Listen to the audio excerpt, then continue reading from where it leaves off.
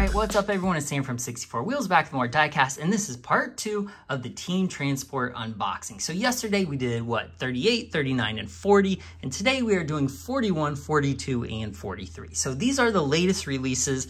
I just found these at, I believe it was Target the other day. I mentioned in the other video, I can't remember the exact price, they went up a little. But I was pumped to find all three at one time. So we'll kind of go through them and look at them. This is the Porsche 917 LH in a beautiful Golf livery.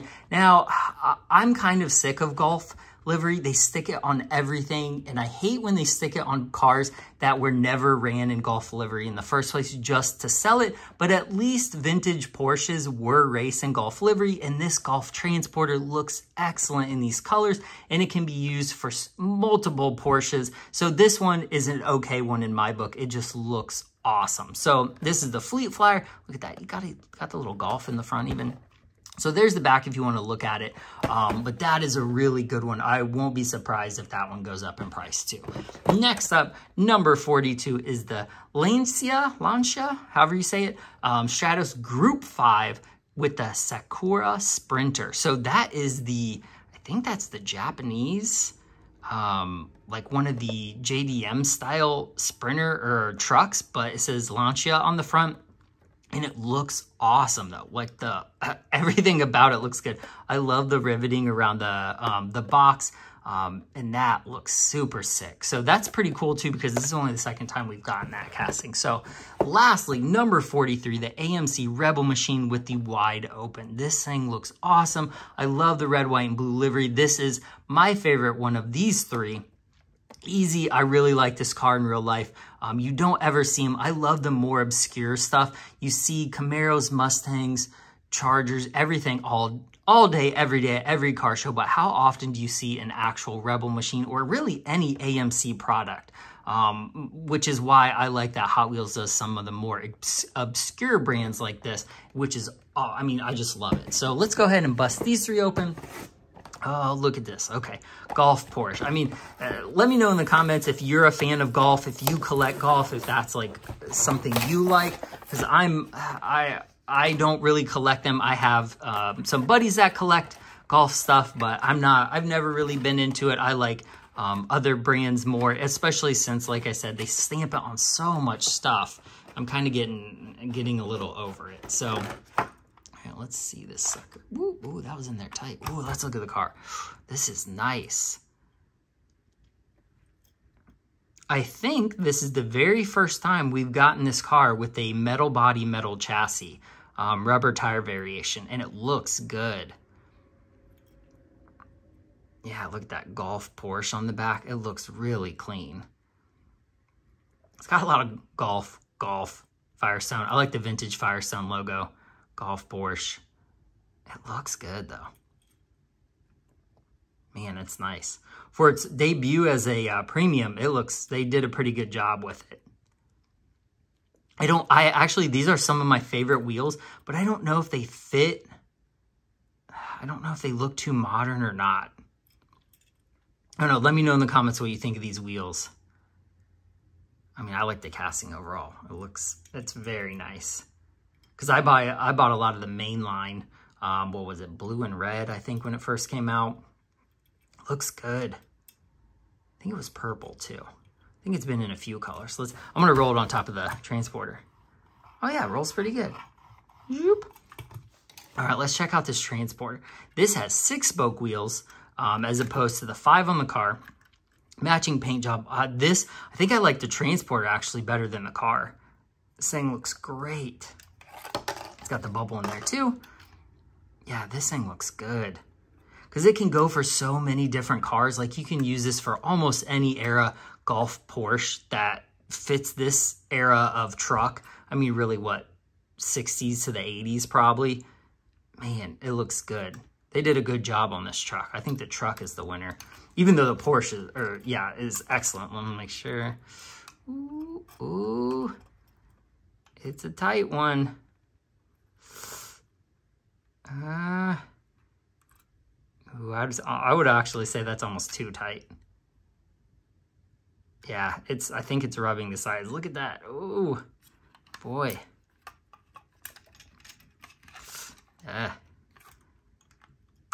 Ooh, so too many of that, and you're gonna rub the tampos off the side. So that's probably a little bit of a design flaw on that one. I don't know if it's just the plastic on mine is tight or if the car is just, I mean, the car is really wide. So let's take a look at the one from yesterday. Let's grab the Mercedes and see if it does the same thing, because I think this is the same truck, right? Fleet Flyer? Yeah. All right, let's see. Oh no, it does the same thing, look. So these are tight. This car is very tight into this trailer, good and bad. So if you like playing with it or getting it out a lot, you definitely will rub the tampos off the sides if you pull it in and out of this trailer a lot. Now, if you wanted to, you might be able to, see, I don't even want to try to mess with these because they're plastic. Like you could technically heat it up or even just try stretching it out a little, so it wouldn't do that. But since these are mostly for display and not play, like these are definitely collector's models, it's probably not a big issue, but yeah, it will definitely rip those tampos off if you're not careful with it. So very cool though. I still love the truck, is amazing. Rolls really nicely. So we'll go ahead and back it up over here. Put this one on top, just like the other one. Cool. Man, that looks good even sitting there. So, all right. The Lancia, however you say it, Stratos Group 5 and the Sakura Sprinter. This looks good. This is only the second time we've got this. I believe the first time was the Boulevard line in the classic, like their colors, the green, gold, red. I have it, but I don't have it here. I don't have it with me. I wish I did to compare it, because this one actually has new wheels on it. That I think this is only like the second or third time these wheels has ever been used, the small 6-spoke. Okay, let's take a look at the truck first, because I really like this truck. The graphics are great. Got that nice red bold line. Man, the truck looks awesome. Whoop. It's got those like bronze copper wheels. It's got a lot of metal to it. Lots of metal. That one looks a little wider than the Fleet Flyer. Let's see if it is. I'm gonna use this as like the test subject now. Oh yeah, that fits in no problem. So that one is a little tight. The Fleet Flyer is a little tight, where the Sakura Sprinter has some more room on the side. You can definitely tell it's a little wider too. So let's check out this Lancia. Yeah, that rolls pretty good. Like I said, these right here are new wheels. I believe the first time they were used it might have been the Corolla, the E86 for the mountain drifters. I think that might have been the first time they were used. These have been used before, I believe, even though they're pretty deep dish. I think those were used on the RWB Porsche, but these wheels are newer. This casting looks great. This is the first time I've opened this casting, so it's nice to look at it. It's got some nice light detail. It's got the branding on it, the hood louvers look good. Overall, on any of these that I've opened, the paint quality on them seems to be even better than just the premium castings too. Whatever they're doing in this line, they're doing it right, because everything has turned out pretty well. I have found very few errors in these, in the ones that I've opened or even seen on the shelf. So that's a testament to Hot Wheels putting in work on this line. But I like the flat black on the back. The engine detail and the exhaust looks good. Looks fast. Really nice colors. The bronze wheels look really good on this car.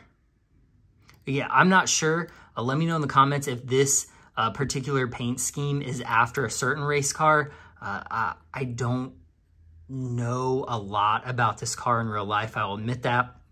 I like the regular Stratos, like the rally version, but the Group 5 one with like almost like the silhouette style overhangs is pretty wild to see, because you can almost not tell it's the same car. But it looks sick. Looks good. Ooh, look at that. So this, I don't think this, I mean, this car is pretty wide too. But it has no problem fitting in there. No issues at all. So, cool. I like that. So I don't have a ton of commentary about this one. I just don't know a ton about it in real life. But man, it looks sick. Like that hood detail, or technically trunk or front end detail looks great because engine's in the back, but looks good, man. Did a great job on this line. Like all these cars are worth displaying. They're just done so well. All right, my favorite one, the AMC Rebel Machine in wide open. So this is supposed to look like the Dodge, I can't remember the model. I'll put a screenshot right here of the truck that it's supposed to look like, but it pretty closely resembles it. I mean, there's definitely some difference because they had to like fantasize it or make it a fantasy casting so it's not exactly the same, but it looks very similar. I love this style truck too. So yeah, let's go ahead and bust it open.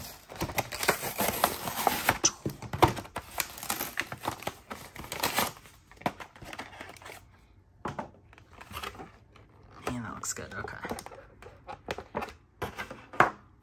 I'll go ahead and look at the truck first. Nice, I like that. Again, tons of metal. The base has a ton of metal in it. They are I can't remember what kind of screws those are called, but they're like the triangle screws. They have a particular name, but I can't remember them. But this has a ton of metal on it. Looks good. It almost looks like a face, just like the Ford has that like clown face. Looks good. It's got some nice detail on it. It's got the Rebel Machine, the big American Motors logo on it. It's got the little toolbox detail down below. It's got the little hook detail on the side. It's got the extra tires up front, just like an old like stock car, drag car, NASCAR trailer used to have. It's awesome. Got nice detail. I don't know what all that stuff is, but it's detailed. It's got the like diamond plate. Looks really good. It's got the steel wheels, rubber tires as normal. It's even got taillight detail on the bottom metal part. Whoa, already went for a ride. Yeah, it rolls nice and smooth. All right, let's take a look at this Rebel Machine. Man, that's good. Nice fat Goodyear tires on it. It's got the 300, I think it says 390, 330. I can't even see it. Yeah, 390, 340 horsepower. That's what it says on it. It's got a mean looking front end. It's got grille detail, headlight detail, nice stripes on it. Just looks mean. It does. Rebel. Anything in like vintage red, white, and blue paint job with like the NASCAR or Gasser kind of striping on it just looks so sick. So they released this casting back in like 2012 maybe as part of the Boulevard line as like the stock one. So it was very similar to this. I don't think it had white wall or white letter tires on it, but it had a very similar paint scheme like what the stock Rebel Machine had, but it's missing this. So if you had that one, which I do, again, I don't have it with me, it would make an excellent companion to this as like a show and shine, kind of like you have the show one and then the race one on the trailer would look awesome together. Or get another one of these and take them around both. Like that would be an awesome display piece, but this car looks great. Let's have a year on it. I'm trying to think. 2012. So it first came out in 2012. I think that's what I said. Man, that looks good. I like just like them because they're different. I used to cover a lot of car shows. I haven't so much this year, but we just see the same cars over and over and over again. Just like going to any big car show like a Good Guys or a local cruising, you just see a ton of the same stuff. But when someone pulls in with like one of these or even a Mercedes like that or really any of these cars, because you don't even see a lot of the older 60s Fords like that, especially NASCAR style. It's a welcome sight. To me, I love different stuff. So this is sick. All right, let's do a roll test. Oh, it rolls well. We got lucky on all these. Look how good that looks together. Man. Looking good. Some of these stay on better than others, obviously. Because, like, look how big of a tire gap there is on that one. There's a lot of room to slide on that one, but I like it. Sweet. All right, so now after you've seen all the ones from today, all the ones from yesterday, which one is your favorite of today? And then which one is your favorite of all 6 of them? So, man, it'd be a tough one for me. I really like the Rebel Machine. I think that is a really nice one, just in general. In the wide open, And then I think yesterday, I think I said this one was my favorite package of both of them. But man, there's ton of good stuff in this set. Look at those. Oh, so gangster. They look good. So let me know in the comments which ones are your favorite, or which ones from each day, and then which one overall, because that might be a game changer too, day to day. So again, thank you for watching. This has been, I'm trying to think which numbers these were. I totally forget. 41, 42, and 43, I believe. I'm going to read their official names. The Porsche 917 LH, the Fleet Flyer, the Lancia Stratos Group 5 with the Sakura Sprinter, and the AMC Rebel Machine and the Wide Open. So again, I appreciate you watching. Let me know your thoughts in the comments on all these. I'll have more uploads coming soon. Like and subscribe, all that good stuff. Follow me on Instagram, TikTok, Facebook. I'm trying to think. It's so hard keeping track of all the social stuff nowadays. Lamely Group, Discord, all that, everywhere. You know the deal. So again, this is Sam, 64 Wheels, and I'll see you in the next one. Thanks, guys.